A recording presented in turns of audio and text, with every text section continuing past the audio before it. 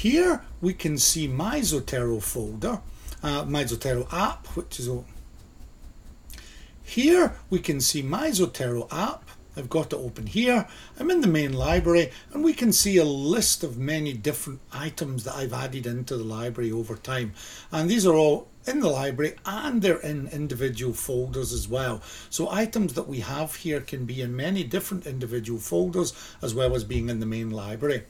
Now, to make a folder, we can see there's a yellow plus folder button in the top left-hand corner.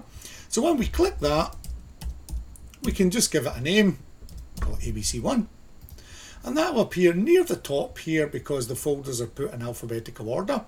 Now, because this is a newly created folder, there's nothing in it yet, but if I go back to the main library, select an item, I can easily drag and drop that item in to the folder. So the item will be here in the folder, and it will still be in the main library.